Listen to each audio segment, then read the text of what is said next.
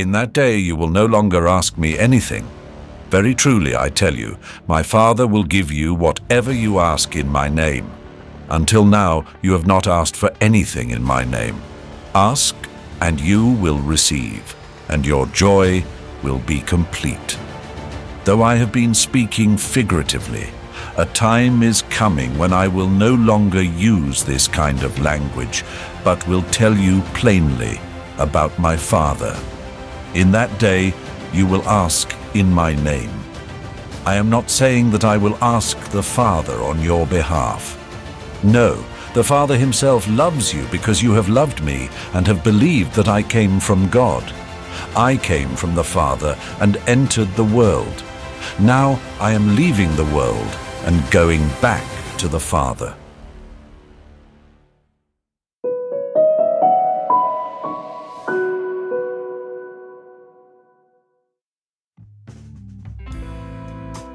Why did Jesus speak to people and even to his disciples in parables?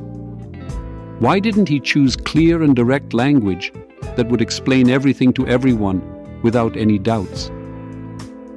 In the Gospel according to St. John, we read, "I have spoken to you in parables about many things.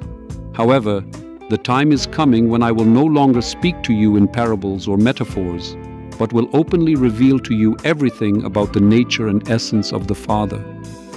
At that time, the world was not ready for such a revolutionary truth about salvation. The disciples did not come solely from intellectual backgrounds. Even the learned scribes often needed images to understand that what they complicated was as simple as tending a vine or caring honestly for a trusted lease. The same holds true today. Parables aid in better understanding new truths. But in this gospel passage, Jesus declares that the time of parables is ending and true and complete understanding will soon come with the final revelation. This also serves as a reminder that our relationship with God can and should be direct and personal, without the mediation of scholars and theologians. Jesus invites us to a life that daily reflects simplicity, to a relationship with God that is as real as the simplest, most sincere prayer spoken in the quiet of our hearts. In today's world, it is easy to get lost in the flood of information. We live in a world where the truth often takes the form of colorful parables, not entirely understandable, ambiguous, and open to various interpretations. Sometimes it seems that we need a direct and clear message, simple as a steel road sign. In the 24th verse, Jesus said, "You have never asked before, following my thinking and actions. But now I say, if you ask the Father in such a way, you will receive from him, so that your joy may be full." Here Jesus speaks of the simple act of prayer, which has the power to transform our hearts and even external realities. Have we forgotten in our busy world how to ask in devotion and humility? Do we practice the skill of speaking to God as to someone who not only hears, but also responds? In verses 26 and 27 we read, "From this day you will be able to address the Father in the way I do, and there will no longer be a need for me to plead for you before him. For the Father lives in friendship with those who befriend me and trust that I am from God." It is amazing how Jesus overturns our understanding of prayer.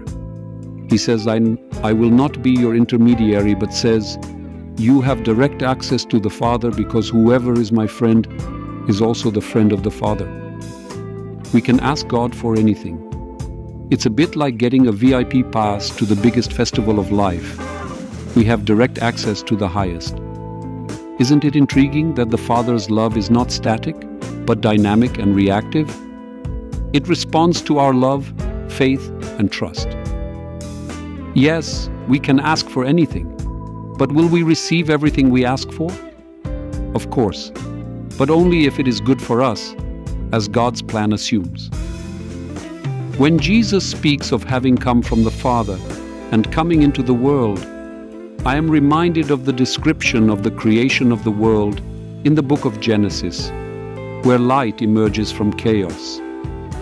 In the life death, and resurrection of Christ, we see the ultimate breaking of chaos by love, which restores order, meaning, and purpose.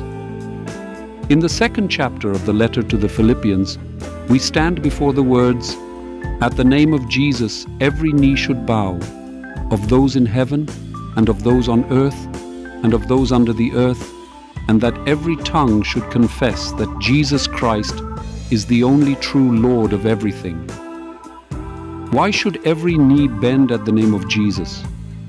Is it not because this name symbolizes a love so immense that it sweeps away all doubts and fears from the surface of the earth? Jesus says that God loves in a special way everyone who believes in Him. This is not love reserved for the chosen. It is love offered to anyone who opens their heart to it. When God hears the name Jesus, He smiles. Our Father sent His Son to save all of humanity, but only those who accept this gift will be saved. What about the others who, although loved by God, choose to separate themselves from the Father by their own choice? This is the sad truth of our times when people consciously choose to live without God. Therefore, our mission is to continually remind the world of what it loses by rejecting the good news about Jesus. The stake is the eternal life of our loved ones and friends. Jesus gave us a simple prayer that I use when I lack the strength to gather my own thoughts. The Our Father prayer is not just words. It is a call for Thy kingdom come to become a reality here and now in our lives. When that kingdom comes, there will no longer be a need for teaching in parables, for everything will become clear. Let these words be a reminder and a call not only to prayer, but to a life in closeness with God, who loves us unconditionally and desires for us to be part of His kingdom. Through faith in Jesus, we have access to love and grace, which are like one-way tickets to eternity. Let this weekend be a time for us to discover the depths of the simple truths passed down to us by Jesus. Ask, believe, love, and see how your life transforms and fills with true, incomprehensible joy. Perhaps the time has come to stop treating faith as a parable and start living it for real. May God bless us all.